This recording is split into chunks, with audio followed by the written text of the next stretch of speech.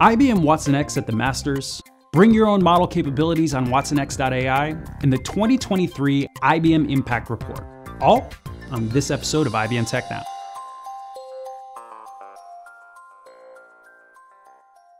At the Masters, story tradition meets state-of-the-art technology.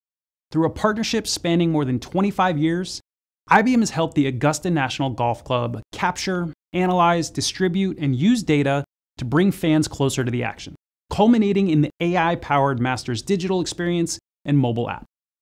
The Masters has long relied on IBM to manage its data, application, and workloads across on-premises servers and multiple clouds. But this year marks an important evolution. The entire AI lifecycle was managed on the AI and data platform IBM watsonx. There are many different intricate facets of this AI lifecycle, but essentially it began with watsonx.data collecting a massive amount of data before preparing and annotating it. Then watsonx.ai was used to develop, evaluate, train, and test machine learning and generative AI models. After tuning and testing the models, watsonx.ai provided a variety of ways to deploy them to production and evaluate models within the deployment space.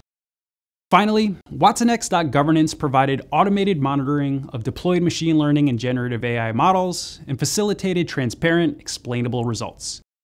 The result was a seamless experience at one of the best sporting events of the year. To dive deeper into the technology and what went on behind the scenes, click the link in the description of this video. Next up, since its release in July 2023, IBM watsonx.ai has been enabling businesses to train, validate, tune, and deploy AI models. Now we're excited to announce a new feature update to watsonx.ai that delivers an open framework through a bring your own model capability. There are many reasons to import a custom foundation model, all driven by the unique needs of your organization. In addition to working with foundation models that are curated by IBM, including open source, third-party, and IBM-developed watsonx foundation models, you can now upload and deploy your own custom foundation model to accomplish a range of industry or domain-specific generative AI tasks. Once the model is imported and deployed, you can interact with it as you would with other models in the watsonx.ai studio. You can also leverage it within your applications and have access to the platform's enterprise-ready governance features. The best part is that with the on-premises solution, you're bringing the model closer to where your data resides, mitigating your risk exposure. To learn more about Bring Your Own Model on watsonx.ai, hit the link below. To wrap things up, IBM continues to be a leader in driving sustainability for our business, our communities, and our clients. And the release of the 2023 IBM Impact Report is a continuation of a 34-year history of annual public environmental reporting.